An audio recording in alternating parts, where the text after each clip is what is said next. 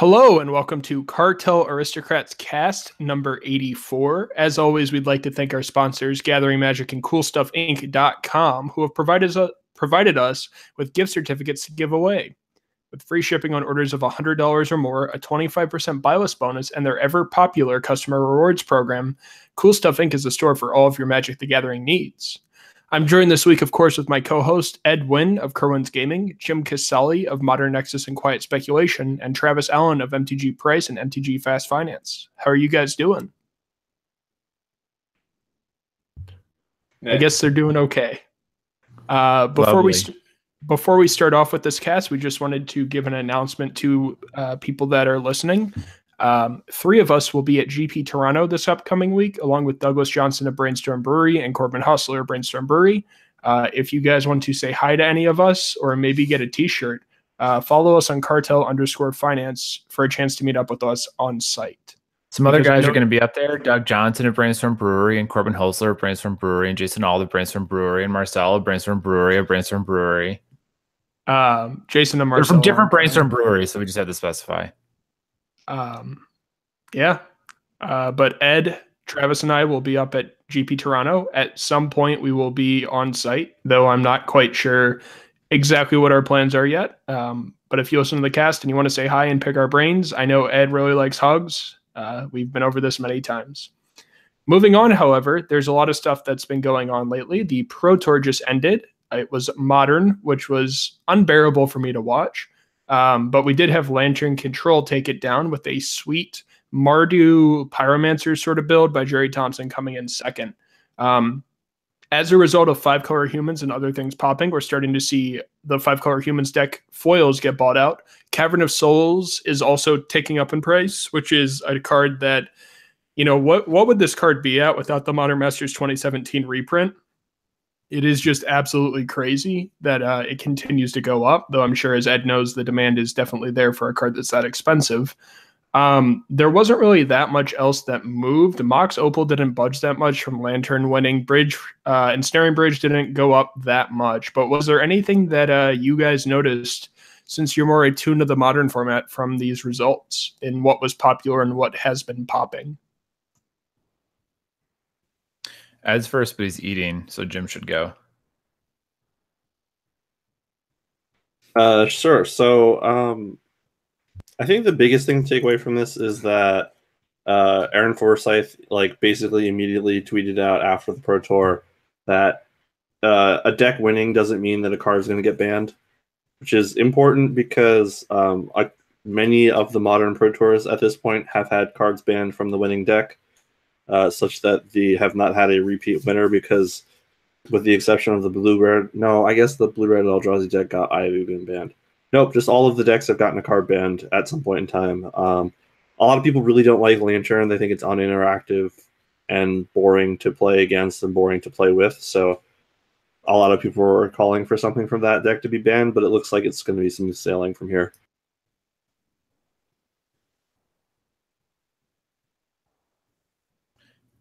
Ed's got food in his mouth again. You ready? Yeah, I got this. Okay. No, I got this.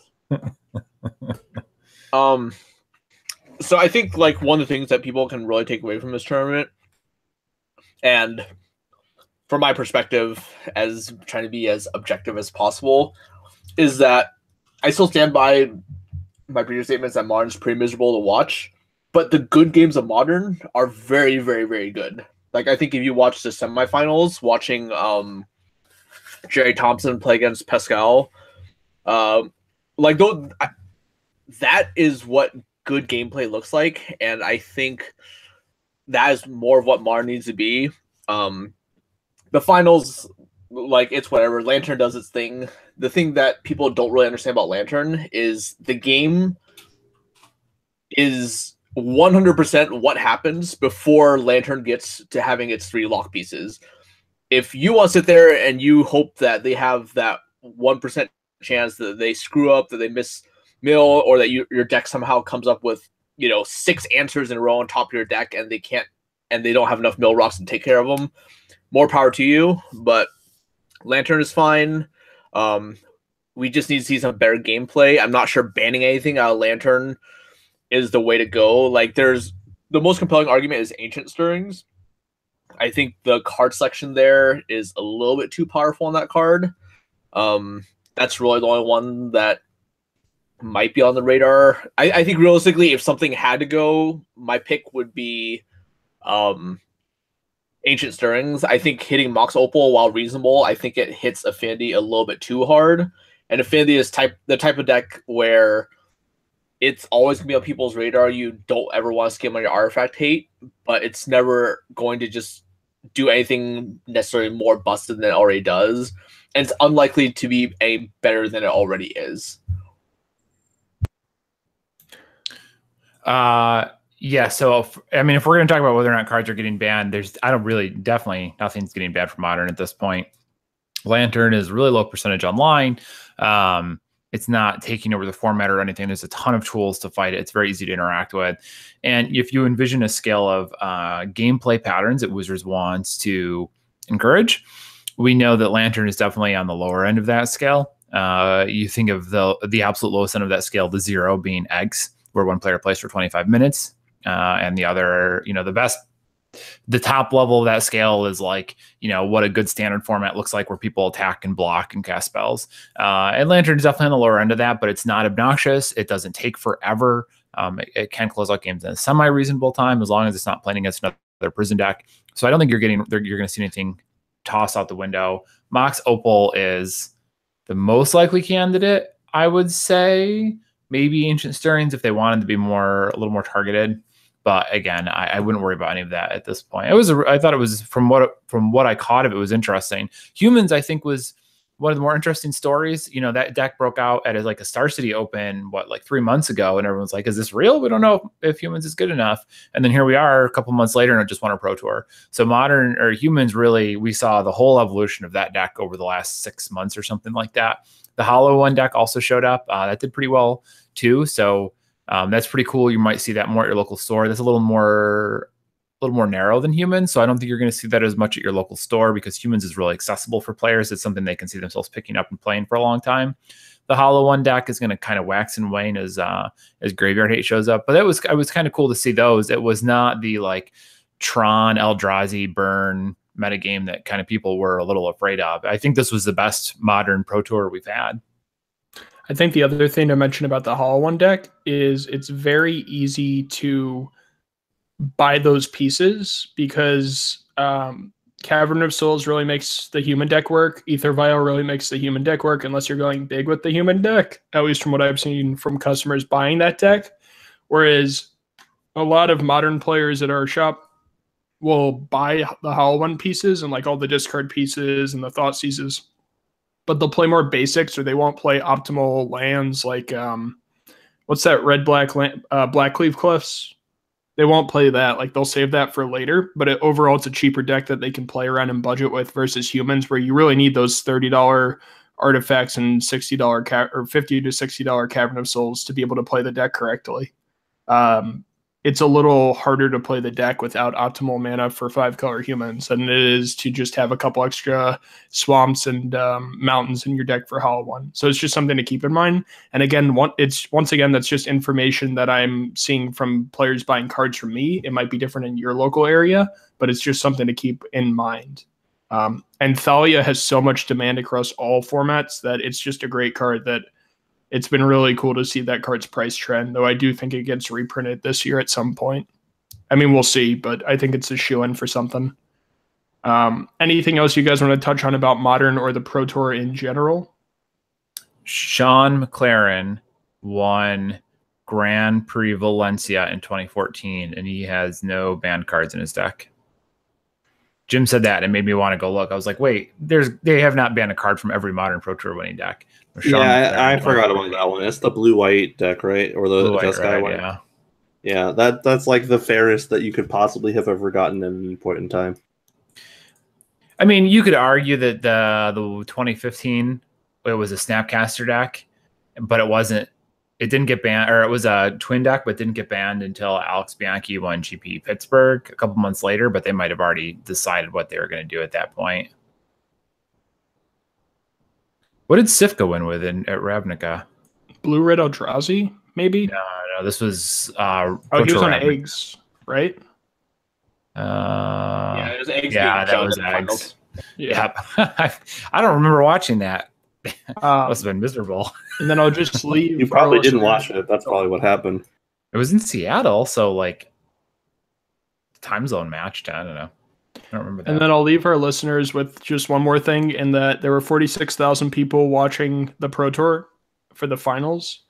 That's like the biggest that they've ever gotten as far as coverage is concerned. So it means that there's a lot of players that are looking into Modern. Prices should be going up harder at this point. We haven't really seen that as much, though I do hope that continues in the next couple of months with all these Modern Grand Prix coming up. But we'll see what happens to prices. It's going to be interesting for sure. It's like, you know, it's funny that you say that, like, oh, they had the most viewers they've ever had. And it was like, what'd you say, like 47,000 or something like that? It's equal to less than half of some of the most popular League of Legends streamers on at midnight. Right. So I play PUBG, and there was a streamer that stopped streaming for a while because he cheated on his wife and came back today for the first time. Dr. Disrespect. He's not a good whatever. I don't care for him, but that's aside the point. I checked out his stream right at the start just because I was curious to see, like, you know, him coming back. And he had 350,000 viewers. And even now at 7 o'clock Eastern, it's been 5 hours since he started. He's at like 120,000. Magic's got a long way to go. Yeah, it's going to be definitely interesting to see what Magic's Battle Screech is coming up for their marketing. And speaking of Battle Screeches, we've started to see movement in the Pauper scene. Things like Chainer's Edict are now popping as well. You can find these anywhere between $6 and $8. A lot of vendors have raised their buy price on this quote unquote common because it was uncommon in paper the first time. Battle Screech, of course, is moving up in price. We're seeing things like Gush go absolutely crazy. I mean, if you have those sitting around, you can get $5 to $6 for a Gush right now. At some point, this card's got to be reprinted. But Pauper continues to be popular, and it's something that people should keep in mind when they're buying bulk lately. Jim? Oh, sorry. I was just going to make one quick point that, like, Battle Screech has always been uncommon in paper. It's only been common online. Battle Screech has never been reprinted. It's only been printed once in Judgment, I believe. Yeah. Ed, are you starting to see a lot more sales for Pauper on your online stores and in paper, or is this something that you think is only confined to certain areas? I've definitely seen it online. Like, we were definitely there were definitely things. We have a bunch of sets, old sets are just kind of sitting. We're just kind of waiting to have them online, mainly because we were so backed up on work. As soon as a lot of the Pauper cards started to take off, we just went through. Like, I remember we went through Judgment. We found like 1 million prismatic strands, for example. We definitely took we picked up the Mercade Mass box and found like no shortage of, you know, obviously Gush, but there were things that have slowly been accumulating that we just hadn't gone to, like Spore Frogs, those type of things. So it's definitely not isolated, and it's been pretty spread out.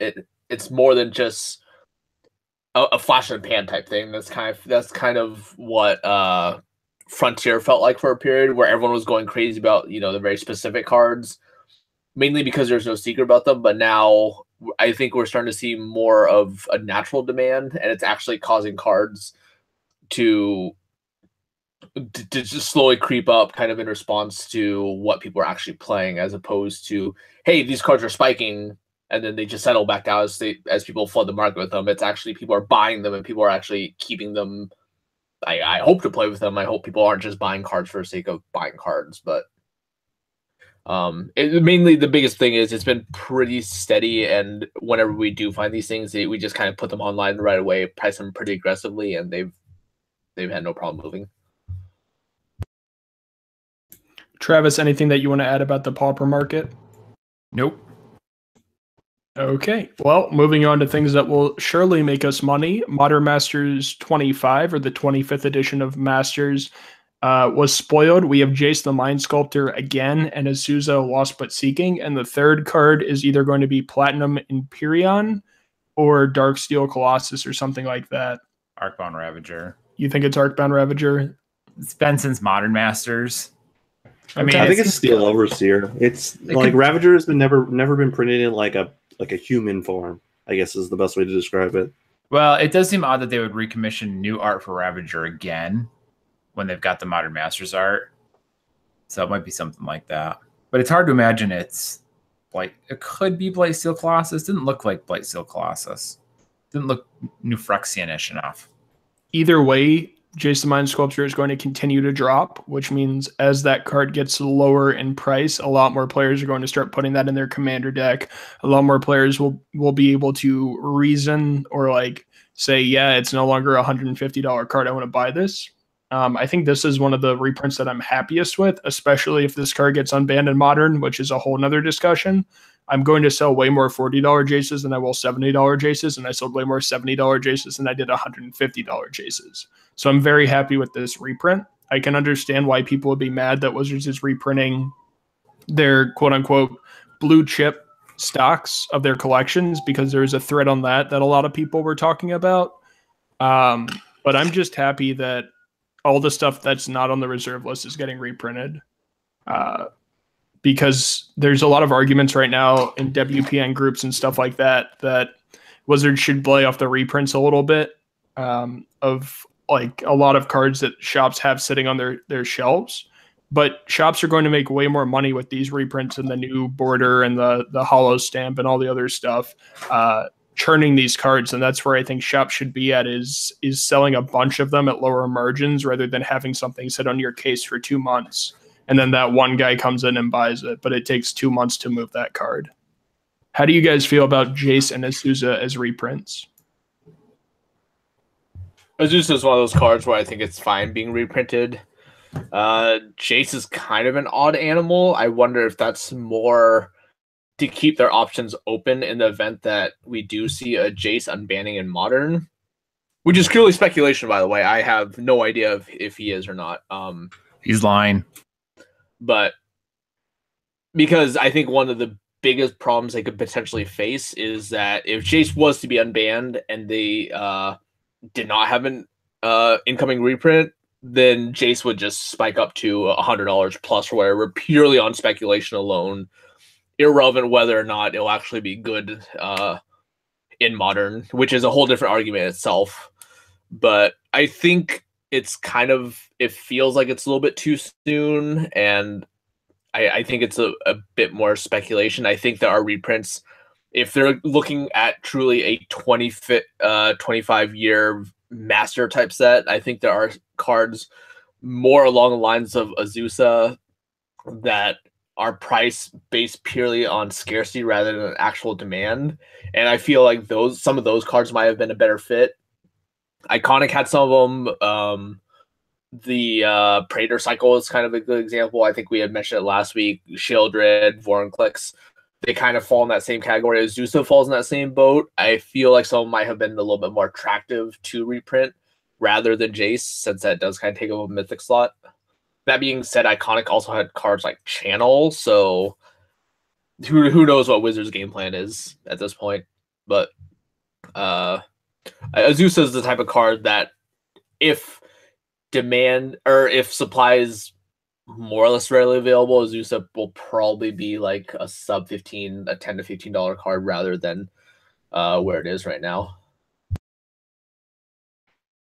I'm a big fan of reprinting cards that are not necessarily competitive staples, but also sometimes are competitive staples. It's a hard way to describe those kinds of cards. Like Azusa is not the kind of thing that you see a 4 of in every Modern deck, but occasionally it shows up in some amount of numbers and is pretty expensive based mostly on its scarcity. So I enjoy cards like that. Like I think that another card that I would like to have reprinted in this set especially is Oracle of Moldiah, which is another card that very scarcely sees play in Modern, but is also a great casual card. So it appeals to more than one type of person. It's different than Mishra's Bauble, which is almost exclusively for people that are playing Modern, and once you own those, is they're not very attractive to other customers. So I think that's why they reprinted Jace. I think they realized that some people were disappointed with Masters 25 Iconic Masters, because it was kind of all over the place. And if you're going to try to celebrate your 25th anniversary with a Masters set, you should probably have all the best cards that you can reprint in that, which Iconic Masters didn't have any Planeswalkers, right? If I remember correctly. I don't remember. It did not. Yeah, like it would be very surprising to me if they didn't reprint like another one of the most expensive Planeswalkers. Like I would be surprised if we didn't see a Liliana of the Veil or Karn Liberated reprint in this set, to be honest. Like you want this set to be exciting. You want the set to celebrate, the 25th anniversary of Magic. You want it to sell well. This is not a year that has a modern master set because it's even year. So maybe they're going to cut back. Maybe they're going to just do one big master set and not have two master sets this year. I don't know. But Jace leads me to believe that they're not going to do like an Eternal Masters this year. So they're just kind of they just want to make this set as good as possible. And I think that's a good way to start it. I mean, the right way to do this set would have been to not do Eternal Masters into Iconic Masters into Masters 25, so that you had reprints left that people cared about. But that's not what they did. So they're going to do, I guess, just expensive cards that people might want. I mean, they've been all over the place on what these are supposed to be, so who knows? I don't know. I don't really have a thought. I don't know where to go with this. Like, I don't know what they're trying to do with it. I have a feeling that these masters were shoved down their throats by the higher ups at Hasbro and like Rosewater and whoever's developing, and that's probably not Rosewater, whoever is designing these sets is like, these are stupid and we don't want to do them, but we have to. So they're just throwing crap at the wall and seeing what sticks. In any case, I don't think they're going to unban Jason Modern. I still think that card is way too good. And if you think otherwise, then either you weren't playing when that card was legal and standard, or you weren't paying attention. But this, between the Eternal Masters or Iconic Masters, who even knows? Between whichever one of those had Jace and a Masters 25 Jace reprint, that might be enough supply that they could unban him if they wanted to. I've long said, as Ed alluded to, or as Ed pointed out as well, I've long said that like the major barrier to Jace getting unbanned in Modern isn't even how good he would be. It's that prices would become insane overnight if they're without more copies. Well, this is like a second reprinting outside of the FTB set, and then these two. So now maybe there'll be enough supply that they feel like they could unban him if they wanted to. So that's more on the table than it used to be. Even still, I don't see that happening. I mean, be wrong. Wizards loves to prove me wrong. Overall, though, I don't know. Masters 25. I have no interest or excitement in any of these left. Like, they're just all over the place. Who cares anymore? Like, no one can even tell me what the mythics were in Iconic Masters and Eternal Masters. Like, just no one cares because they just pump them out. They bug me. Well, I guess Eternal Masters must have bugged you then, because that's when Xanthid Swarm is from, Travis. That's the only one that had the bug in it. And Eternal Masters also had Jace. Moving on, I guess, since Travis wanted to get up and get on his soapbox there. Jim, what is our credit winner of the week, and how can someone win next week? Do you mean who and not what? Yes. So our credit winner this week is Kai Shafroth.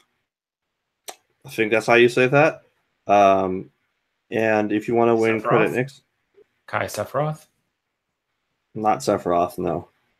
And if you want to win next week, you should post your question on gatheredmagic.com the day after this cast is live, which should be on Tuesday the 6th. Just post your question in the comments below, and you'll have a chance to win $25 in store credit. So Kai asks, it feels like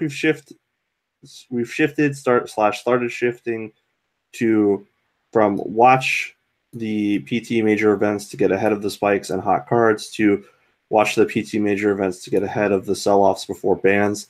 Has this environment changed how you guys approach specs?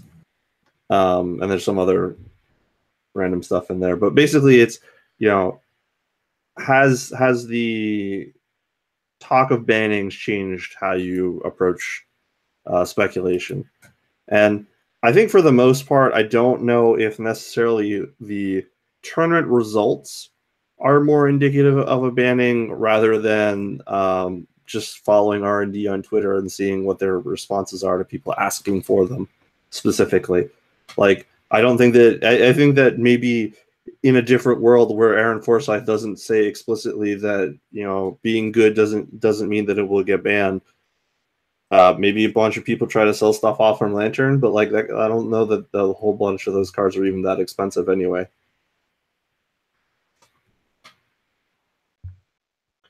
It just kind of feels like trying to stay ahead of this, especially since the Modern Pro Tour is just so rare now. Like, there's no guarantee there's gonna be a Modern Pro Tour again next year. It seems like this was much better received. Following like Pro Tour Oath of the Gatewatch, was it 2 years ago at this point? I think Modern was kind of at all-time low, and I think that was ultimately what led to the decision for them to axe it. But trying to, like, it just feels like obviously there's people out there who expect a Bedlam Brother and done very well this weekend. But in terms of trying to stay ahead of the ban list, it just feels so difficult. You're obviously much better off just trying to just sell cards that constant range, just churning things over rather than sit and hope that, you know, your card gets unbanned, which I totally disagree with. It just feels ridiculous to me that we kind of have the blood rate spike that happens every January or whatever. I honestly think those people would be better off literally just selling those cards and spending that money, and they could have sold the blood raids when they didn't got a ban at their high, bought them again, then just rinse and repeat for what, this like the third year running now that this has been the case. Same with Stoneforge Mystic. As for the events themselves, it feels like Modern is kind of an awkward place, mainly because there are some dynamic things, but nothing really stood out as being a major financial winner this weekend, other than probably the pieces from Black Red Hollow one. I think that was, if you somehow had Goblin Lords and Burning Inquiry, sure, but you would have been better off if you just are flipping Blackleaf Cliffs, because it went from being what, like $14-15 to, I think when I looked earlier today, there was a few copies on TC hovering around like close to 30 at this point. So I think you're just better off making the consistent surefire play rather than trying to hope that you get lucky with a spec and like a Pro Tour, like some Star Save event pays off for you.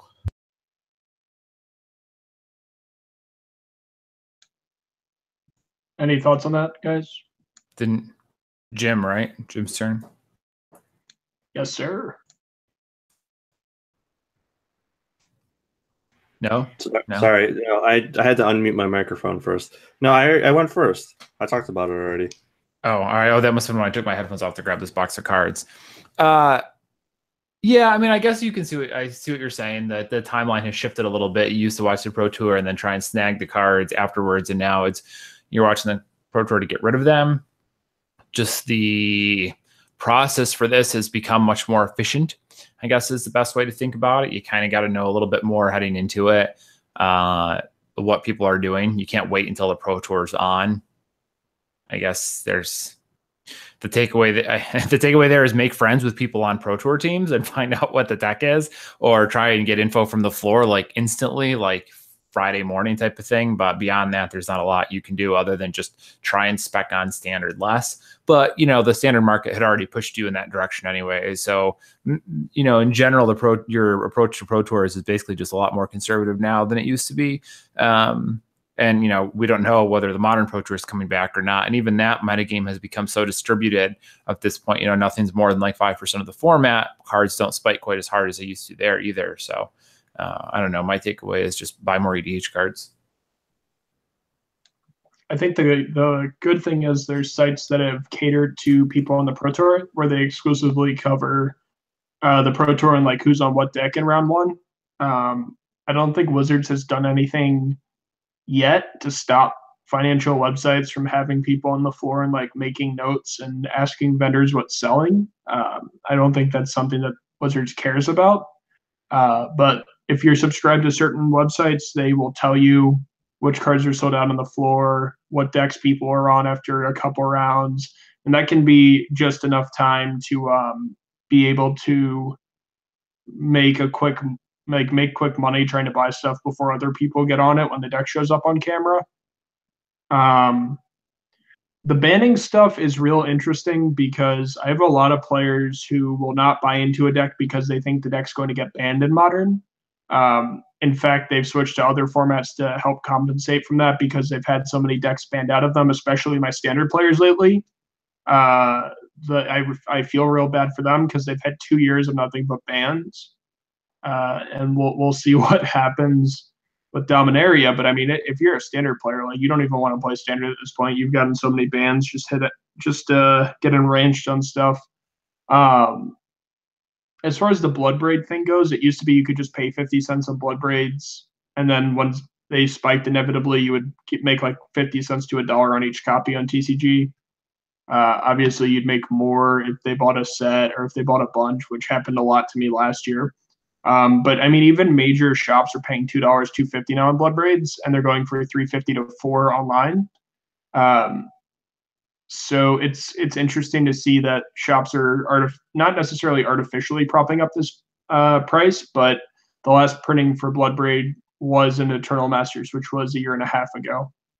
So it's something to keep in mind that people are really choosing their decks and choosing what they're buying into, predicated on a card getting banned or unbanned. I have a guy that collects skull clamps because he likes the art and he's also convinced it'll get unbanned someday. I don't know what he's thinking, but I'm happy to sell him as many skull clamps as he wants every time he comes in. So that mentality can be very bad for your wallet if you are very, very deep on a card. But if you were deep on blood braid, it's starting to pay You're off. very, very dumb. Yeah, I mean, after he buys all the $7 Heliods, Travis, you got to hit him with the $5 skull clamps, right? So, yeah, it's a combo. It clamps the tokens and draws you 2 cards. Exactly. It's just like an interesting thing to notice, especially with how NTG finance is, especially in the last 2 to 3 years. It's become more of like who's holding the bag last versus like people getting in early and making a profit and getting out and moving on to the next thing. So it's just an interesting pattern that's evolved over the years. Jim, you have any other good questions from our viewers for this week? I closed the tab, so no. Classic Jim every week. Yeah, you asked me what the winner is this week, not all of the good questions.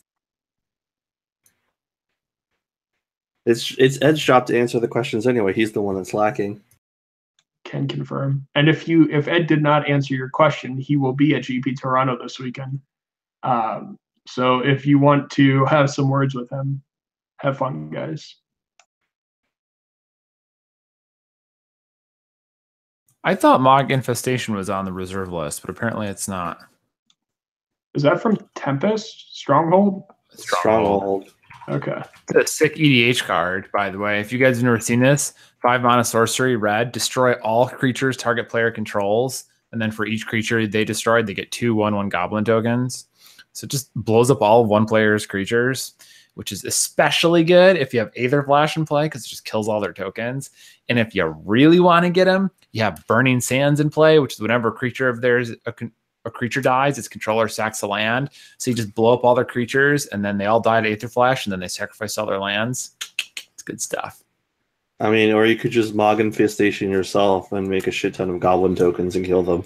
I have done that too. Yes, but have you ever pulled up viewer questions in time? Jim, you got them ready? No, I didn't. I got them. I got the one question that I knew I needed at the beginning of the cast. Beforehand, I was ready. I was not ready for the second one. Okay.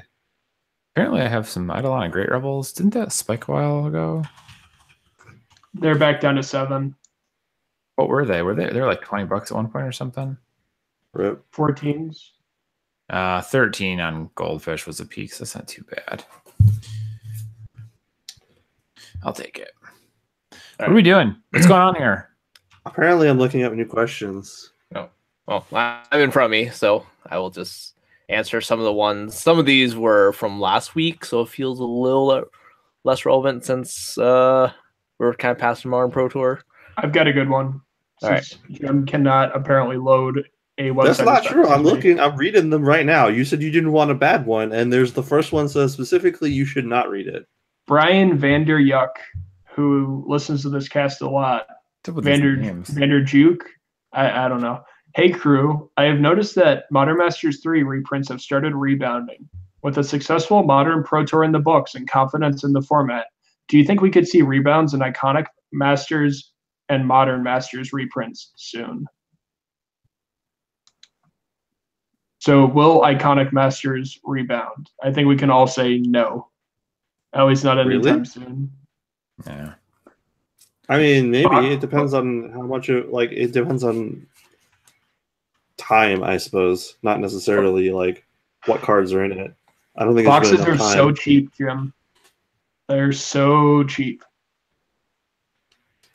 You can't I have guess so. rebounding singles prices if boxes are still this low. Hey, a pile of training grounds. Yeah, I think that's the biggest thing. Like, usually we kind of see a trend where boxes start to get more expensive because they become more rare, and then as a result, the price of singles just naturally creep up because the supply is dwindling and the demand is still there. Here we just have a case where there's just infinite supply and quite literally zero demand for it. Like like if you look at eBay or any of the Facebook groups, like people are basically just trying to give this stuff away.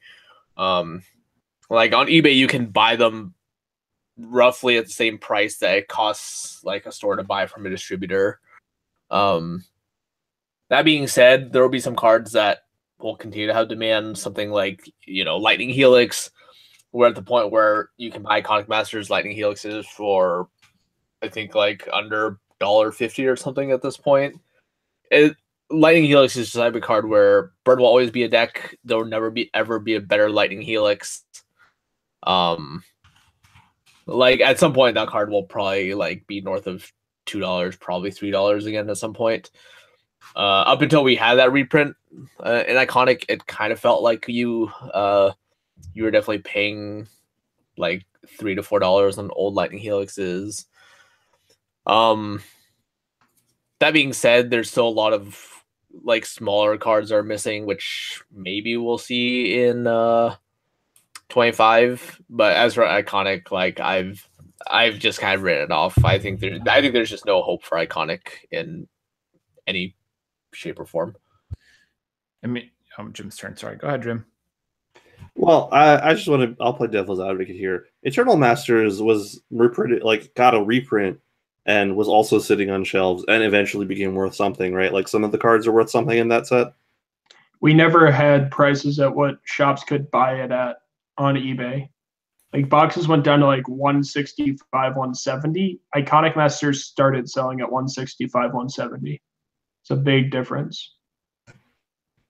Okay, well, I think there's hope for it eventually, just not very soon. Well, we will see. I mean, All that's that. Well, that's my problem. Is like you say, like we'll see it eventually. Like eventually, is too long of a time frame at this point. And I used to be all about that. It was like buy the cards, sit on them for a couple of years, get your rotation going. It worked out really well. But man, they've just hammered these reprints for the last year and a half, and I feel like they basically stamped out all of the pent up demand that are left in these formats. And it would take years for a lot of these cards to really climb back up to where you'd see a meaningful profit, whereas you used to be able to do it in like a couple months. So I don't know. I think that, modern, you will see occasional modern cards spike, like, imagine a Hollow One deck with some new card that nobody had figured out before. Somebody breaks Trade Routes or Hatching Plans. Please break Trade Routes or Hatching Plans. But until, if those don't happen, you're not getting a sudden influx of popularity into this stuff. Even Humans, which would have moved the needle like crazy on all those staples 4 years ago, bumped some of this stuff a little bit, but not that much. That you're not going to get that type of activity until you have a new format, essentially. All right. Well, let's move into pick of the week where Jim can pick Iconic Masters boxes, I guess. Ed, what do you have this week? Vraska's Contempt. It's the type of card where we've seen this in Heroes Downfall before. I mean, obviously that was a little bit different because Mono Black was just far and away the best deck in that format, and it probably had an unhealthy percentage share of the meta. That being said, Vraska's Contempt is a type of card where it's $12. What? It's $12. What is $12 right Vraska's now? Contempt. Yep, It's not $12 right now. it's $12 right now. No, I don't believe you. But regardless, I think this is the type of card where if you don't already have it, pick up a set. It has For At $48. $12? Yeah, for It $48 because we sold 18 copies while I was in the shop today at $12 each. Oh, They're $12, bud. Want to have a new pick? No. Okay, maybe don't go deep on this card. Don't buy like infinite copies. But this is the type of card where if you have it, it will be very good for a lifetime that it's in standard. Especially since Ixalan cards are starting to dwindle. We're in the store, we're at the point where we don't have more Ixalan cards to sell because we sold all of them already, and we're not willing to open up Ixalan boxes because trying to play that lottery is just terrible. So now we're kind of at this awkward point where, okay, what do we do with restocking Ixalan cards now? I mean, obviously I can have a buy list out, but it seems like most people are just kind of holding on, especially since Standard doesn't really have a lot of spotlight on it right now, and Standard is still kind of open until we have some event that kind of solves the format, as it were. But I think this card's a fine hold. I definitely could see it getting more expensive. It'll kind of be a mainstay. We've already seen it played in decks in the past, Blue Black Control, Soul High Energy, or whatever. And if we kind of had this, might go up to $13, guys. You got to watch out. You're ridiculous. With kind of the axing of Raminap Red, there's like not really a premier aggro deck out there. What? Raminap? Is that what I said? Raminap. Raminap Red. Mommy, I want my Raminap. Ramunap? If decks just kind of head towards mid-range kind of standard that we've had in the past, then this will just be one of the best cards out there. Like I'm trying to give our listeners a little more character than just the four of us speaking into the camera for 30-second sound bites each. Get a little camaraderie going. Just going to take the form. Make fun of Jim for not coming all out of of you Toronto for your pronunciations. I mean, you could do that if you want, but Toronto is really far away, and I'm getting married this year, so I have to spend money on other things that are not going to Toronto. You cannot get married and go to Toronto. I could, but then my fiance would be really mad. Well, she might not be money. really mad. It depends. Are you at least going to go to a Leafs game while you're up there? I am planning on going. Yes. Okay. Let me know how the arena is. I like to go there eventually, but it's not in the cards right now. Yeah, sorry, bud. Yeah, man, hockey is great. All right, Jim, what's your pick of the week? My pick this week is Horn of Greed. It is less than $1 on TCG Player right now, and it is one of the most played cards in Azusa EDH decks. And since Azusa is getting reprinted, and it was previously a $40 card, and in the top 10 mono green commanders, I can see a lot of people building a deck with her now because it's not going to be $40 or $50 to buy the Azusa, which is a lot. It's a pretty big investment for a single card in Commander. So I'm pretty big. Whatever deck ends up playing Azusa is also going to want Horn of Greed, even if it's not an Azusa deck. So my pick this week is Horn of Greed. It got reprinted recently in Conspiracy, so there's plenty of them out there. You can find a lot of them for less than $1. I can't see how you go wrong with this. Eventually, it's going to go up. My pick is Screw Wizards for reprinting all of the cards that I have in my spec box. What the hell? Also breaking and entering in Beck and Call. Bunch of assholes. I have an anti-pick of the week. You should not pick Vraska's Contempt. Other than that, we have pretty good reason to believe that in the near future we're going to see return to Ravnica. I don't remember. I don't think there was nothing. Was there something spoiled, or was this just rumor? Like I don't remember the story. What it was the story confirmed that they will be going back to Ravnica at some point. Okay. We're going to get Shocklands when we go back to Ravnica. Nothing's 100%, but it is a very high chance that we're going to go back to Ravnica. So if you've been stashing any duels away for a while, like I have been, now is a good time to ship those. So the Shocklands, stuff like Stomping Ground, Sacred Foundry, all that good stuff. Because it's really likely we're going to see them come back, and you are going to get hammered hard if you still hold any copies. And if we don't come back, it's not like prices, and you sold all yours, it's not like prices are going to go wild and you're going to miss out. Like, we've had a ton of time for those cards to move in price. They've done what they're going to do. Get out while the getting's good and move on to greener pastures. So sell all of your spare shocks. It's been 5 years since Shocklands now, right? So I wanna make a counter to that argument. I think that if you have Shocklands and they get reprinted, you probably want to keep them. Because the last time we got reprinted dual lands, they actually went up in price. Everyone remembers the Ixalan check lands. They were like 2 times, 3 times as much money when they got reprinted in standard again for like a couple of weeks. Yeah, but weren't they like, they're like free at the start? I mean, the Innistrad checklands before that, aside from like Sulphur Falls, were all quite cheap. Not the Innistrad ones. These are the buddy lands from the M sets. These are the outlet color ones. These are the ones that have been reprinted forever and ever and ever, and were worth basically nothing, and then were worth like $6. Yeah, I mean, like, so you had several printings of these cards. They were worth almost nothing. Suddenly they're all legal again. So stores, instead of charging 25 cents, can charge like $1.50 or $2. If you own those cards, it's still kind of a pain in the butt to flip them. But we're talking about cards that already have price tags, right? You're talking about cards that are like at $10, $12 for non-foils and like what, like 20 and 30 for foils. So they're going to be legal again, but I don't see those spiking as hard because they already have a real price tag as opposed to essentially being free like those check lands were. Well, the other thing to note is that they don't usually reprint cards in standard with the same art if they're not in a core set. So these new Ravnica Shocks are going to get new art if they do get reprinted. If you really like the art from the Return to Ravnica and Gatecrash ones, it doesn't make sense to sell them then. Well, I'm not saying you should sell every copy you own, but sell the ones you've been holding for profit. The thing is, it's uncertainty, right? Like you have a event that has a lot of uncertainty in it. So if you can sell now and take profits, the upside is much lower, I would argue, than the downside. So I would just be looking to get out of the way of that speeding train. You do what you will. If you think they're going to go up, go for it. I mean, the Shocklands were pretty expensive the last time they were in standard. They actually went down when they left, despite being played in modern pretty heavily. Like, with the exception, I think, of Steam Vents. Steam Vents was the only one that went up, and everything else went down. Like, the Shocklands when they were in standard, like $15 to $18 for the very popular ones. I agree with Travis. I think that there's too many out there.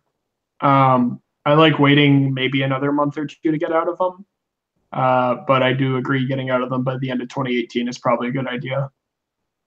The other thing you could do is just like sell your shocks, take your profits, buy more shocks at buy list, and then sell them again, which is like probably Ed's strategy. But if you just have a bunch of shocks sitting around and you're like waiting for a while, buying cards for buy list and reselling them seems like a good idea, right? Like I think that taking your profits on extra ones after 4 or 5 years isn't a bad idea. So that's I agree with Travis here. If you have like a couple $100 in Shocklands or even like an extra set of Steam Vents, maybe it's time to list those, take the money and wait for a better opportunity to purchase any other card or the reprinted shocks. It doesn't really matter. But yeah, I agree with Travis here. My pick of the week, let's play the guessing game.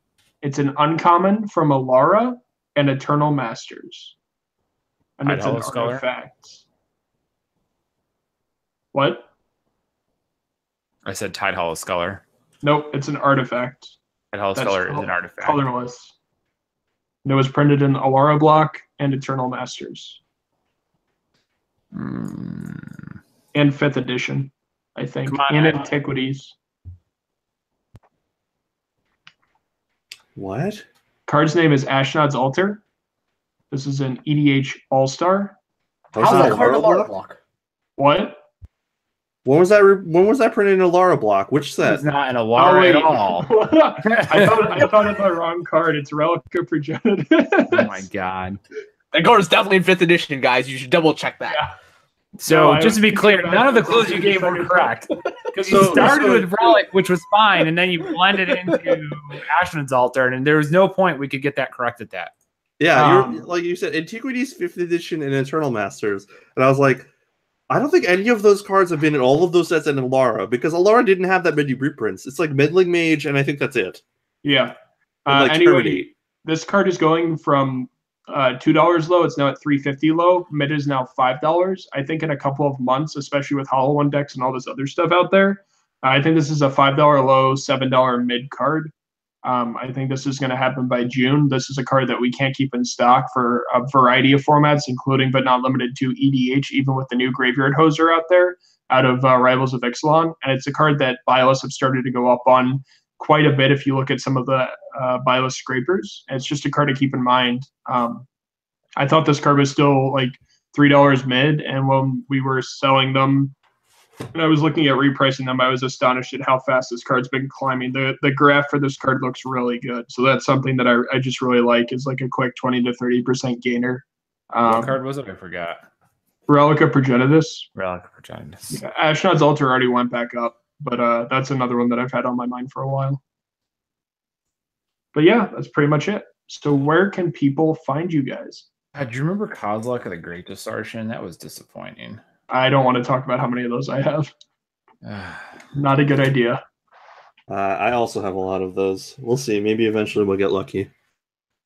Ed, where can people find you? At Edwin13 on Twitter. I will at some point go back to answering Gathering Magic questions. I've been slacking on that, as it were. I'll also be happy to answer your questions, as Jeremy said, live in Toronto this weekend. Slacking off. Yeah. I'm not sure what time I'll get there. I think I'm flying in because I don't want to drive 8 hours. So I will probably take the train down to New York City and then fly, which is arguably the same amount of time, but slightly more efficient and less boring. And I And need you the can miles. sleep.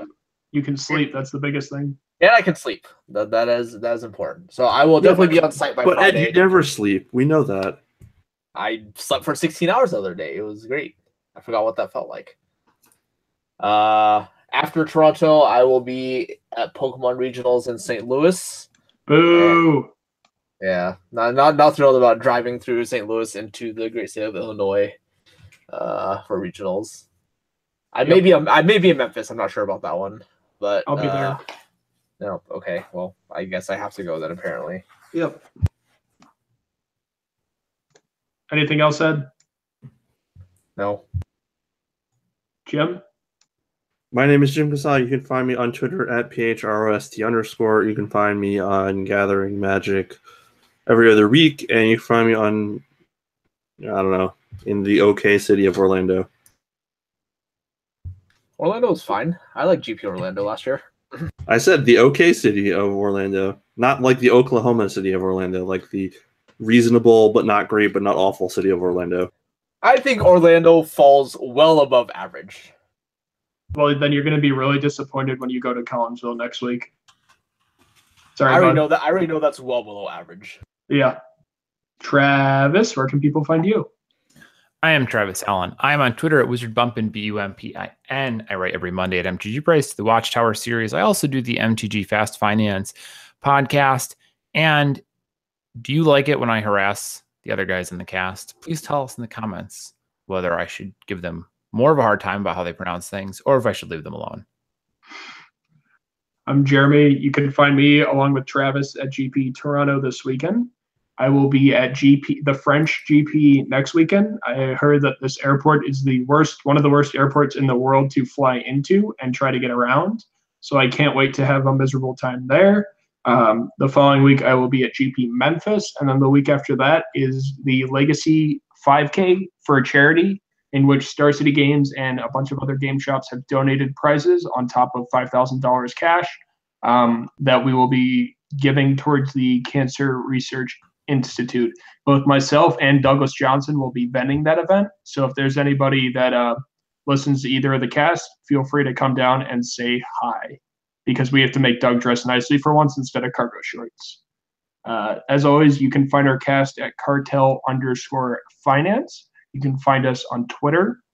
You can find us on Facebook. You can find us on SoundCloud. You can find us on YouTube.